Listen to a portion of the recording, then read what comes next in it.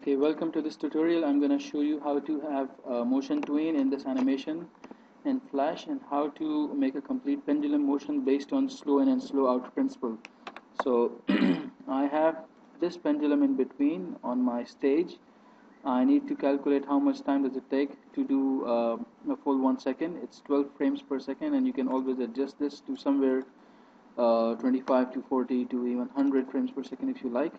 So right now it's going to 12 frames per second. What I would want to do is create frames so that we have right click and do insert frame so that we have 12 frames occupied or booked on this stage on this timeline, and then make sure you click on the pendulum and mark its first position. So the first position should be rotating, so it should be, I'm doing second two-step rotations. You can do third or second step, whatever you like. This is my starting position. Then I'll click using this pointer again over this pendulum, right click, create motion tween, so that I've done two things. Basically I'm indicating this is the first step and that this is a motion layer. So the first empty frame you find after the insert frame, you insert the keyframe as a position over there. So this position, if you cannot see the points, you make sure you click on free transform and move it to the other extreme. Again, two positions. So this is one cycle we have as 1 second. Now you need to do on the second cycle later on when you basically finish this cycle. So let's finish this cycle first if you like. So on number 7 I should now know this is the mean, this is the medium. So insert keyframe and position. So this is the mean. Near this position the speed is highest. Near these two end keyframes, which are this point and this point, the speed of this pendulum is slowest. So what I can do is mark these positions where my mouse is right now and move them closer to the center. What this will mean is that this point and this point will come closer to the center, meaning quickly.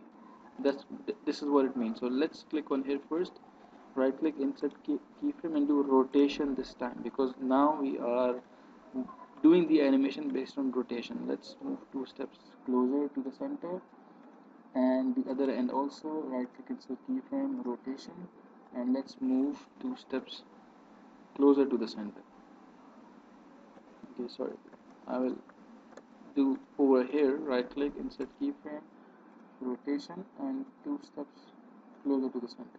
Now let's observe this. Is it?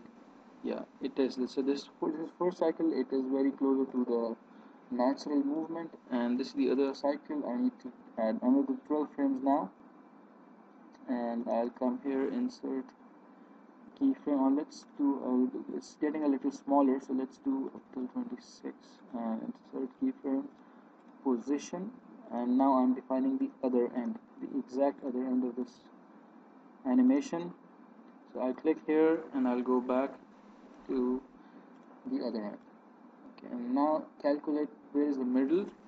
This is approximately the middle, and you mark a keyframe based on position, and now you will mark keyframe based on rotation and move the two keyframes closer to the center.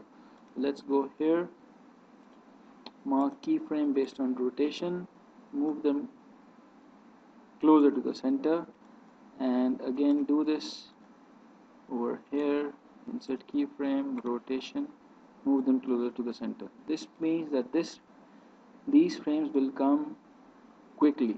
This is what it means. So control enter, and now you'll see it is very fast in the middle and slowest at the two corners, and now it actually mimics the reality. This is what the slow in and slow out motion is about. We should be able to create this also based on playing with keyframes. So I understand on the first time you may not be able to understand and grasp this keyframing correctly, but what we really have done is we have estimated the mark, we have estimated and marked the center, and then based on where it would have been somewhere over here, we marked it and moved it closer to the center. Means after this, move it quickly. This is what it means. So that's also this position, from the start position till this position will be slow, and this will be faster.